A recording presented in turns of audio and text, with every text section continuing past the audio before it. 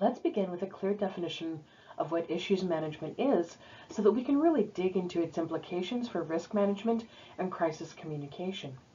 Heath argues, and I agree, that issues management is stewardship for building, maintaining, and repairing relationships with stakeholders and stake seekers. I really like this notion of stewardship because it suggests that organizations are more than profit-making machines whose mission is only to serve their shareholders. That's simply not the case in a modern and very global environment. All organizations have responsibilities to a number of different types of stakeholders internally, as well as local, regional, national, and often global levels. To begin to get a picture of how complex the stakeholder environment can be for organizations, let's take a brief look at just how many different types of stakeholders might exist at the four levels: internal, local, national, and international. In some cases, these might be the same stakeholders, but in others, even if they're in the same category, they may be entirely different stakeholders. For example, an organization might have to deal with a number of different regulatory bodies. In the US, that could be at city, county, state, or national levels alone.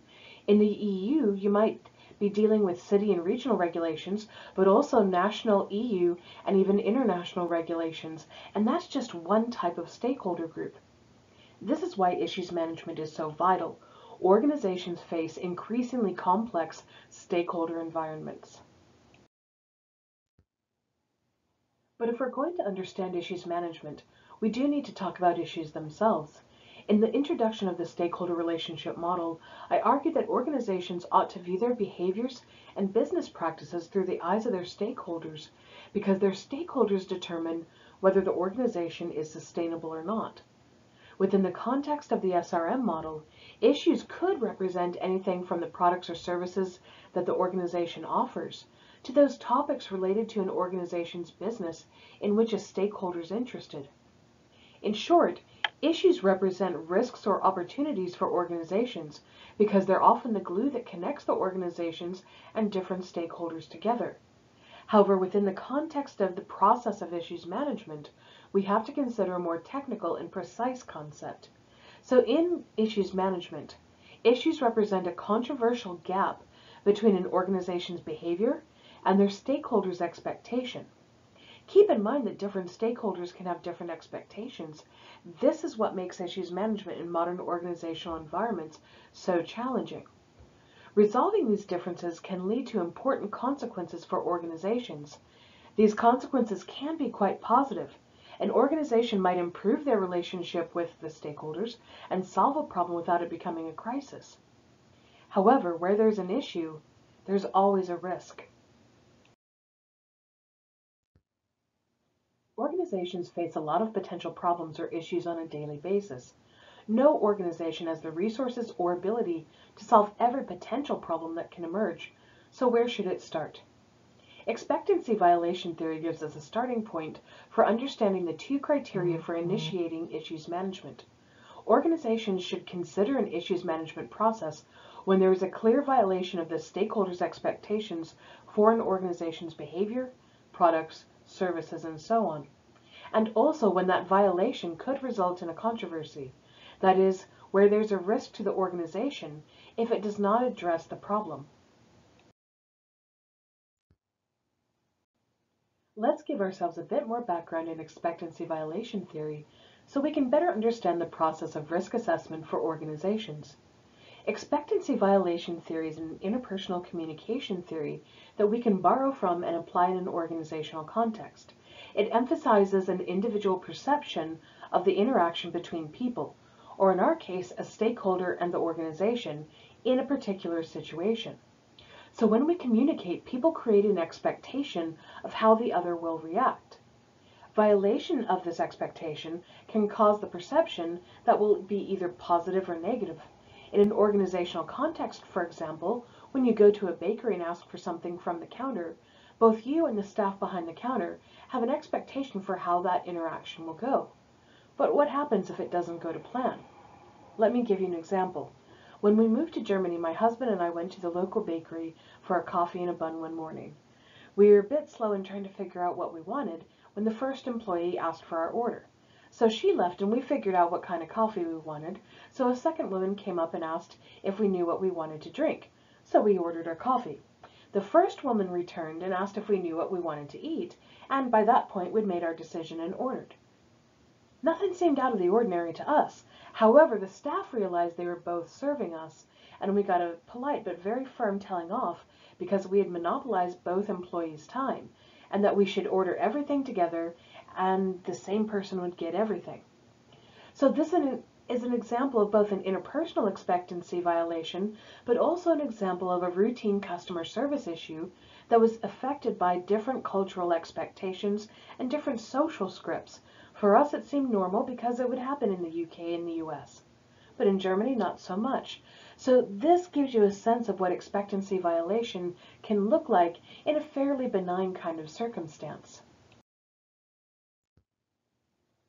If we understand the key characteristics to Burgoon's expectancy violation theory, then we can go back and connect that to the stakeholder relationship model. Burgoon argues there are two types of expectancies: predictive, defining the communication and interaction happening within a particular environment or context, and prescriptive, people displaying behaviors appropriate to the existing environment. She also argues that expectations are determined broadly by three factors. First, interactant characteristics, so this includes age, sex, or personality traits of the person that makes a listener create an expectation of the speaker's behavior. Second, relationship characteristics that deals with the relationship between the speaker and the listener. And third, the environment. The context refers to the cultural influence as well as the social situation. All of these factors lead to an expectation in the behavior between the speaker and the listener. So it's easy to conceive of a violation from the expected behavior, and that can be either positive or negative. For instance, if we expected a gym instructor to hassle us because we were out of shape, but instead that person offered support and reassurance that we were normal in this respect, that unexpected behavior for most people might make us want to come back. However, if they were even harsher than we expected or we felt judged, that could be a negative expectation and would be less likely to return. Now, if these three factors seem somewhat familiar, it's because they align with the stakeholder relationship model that I discussed in a previous podcast.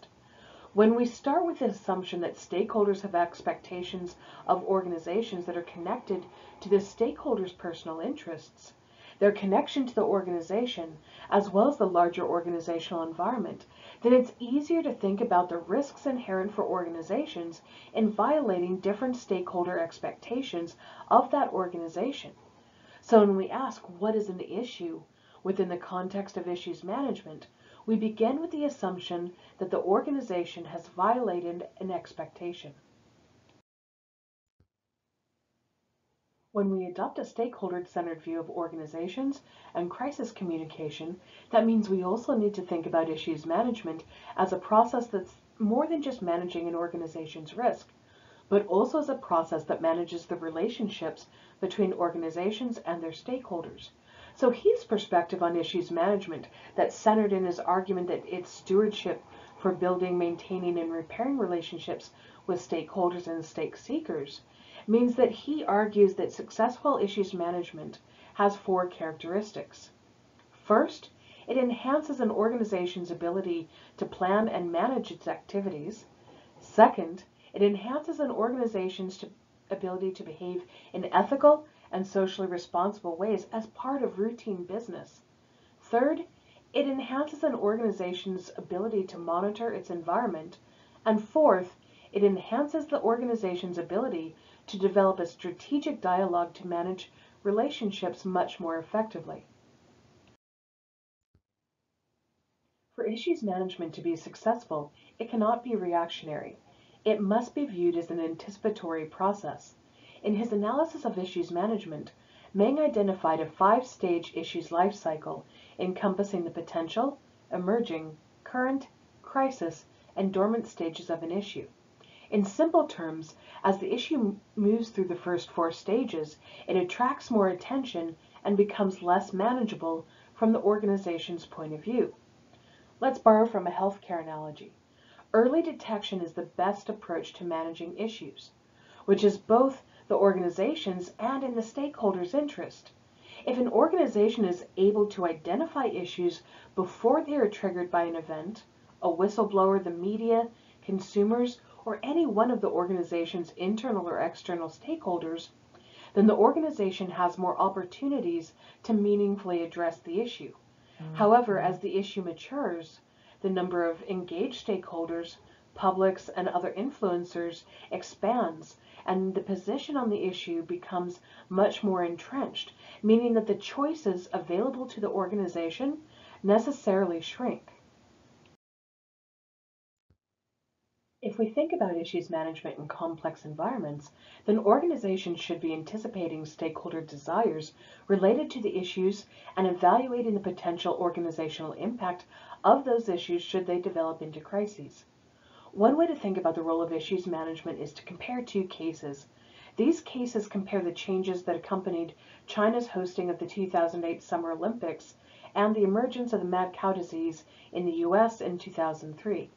In the end, these cases also demonstrate why stakeholder stewardship is in an organization's strategic best interest. The 2008 Beijing Olympics prompted a lot of changes in China. One of the examples of laws that were changed were a whole group of safety laws and regulations. Naturally, China knew that they would be in the world's eye in a way that they hadn't been before, so laws were introduced and were the outcome of lobbying by various stakeholders, including health and safety agencies and car manufacturers. The emerging trend reflected in the laws was an increased attention being paid to health and safety concerns in the city, including air quality, motor vehicle safety, and traffic reduction. One of these changes was a law that made retrofitting of car sunroofs illegal in Beijing and actually left a nationwide manufacturer in trouble. The sunroof manufacturer was caught in the crossfire of stakeholder interests and being unable to respond effectively. The outcome was substantial and quite negative. The manufacturer failed to anticipate the laws or their impact, and in their case, it meant financial ruin. By contrast, mad cow disease had been on the issues management radar of the National Cattlemen's Beef Association in the U.S. for years, when in 2003, the first case was identified in the U.S. By anticipating the event and mapping out a goal-driven response in advance, the association was able to respond very quickly. This was also helped by the fact that they only had one infected animal that happened to have been imported from Canada, so it was quickly identified. Their response was multi-layered, and it included direct consultation with regulators, consumer advocacy groups, and other key stakeholders, as well as an intensive national and international news media outreach. They also had evaluation measures ready to go, and as a result, beef demand actually rose by 8% in 2004, and consumer confidence in American beef increased from 88% just before the event in 2003 to 93% in 2005. The takeaway point to this is that issues management is more than just crisis avoidance.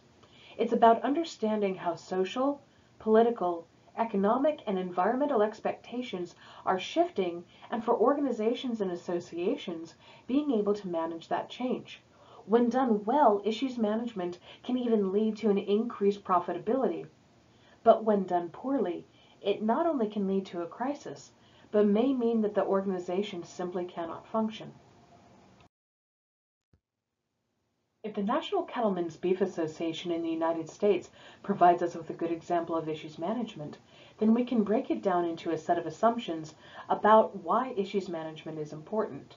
So in order to devote adequate resources to issues management, organizations need to make 4 assumptions about it.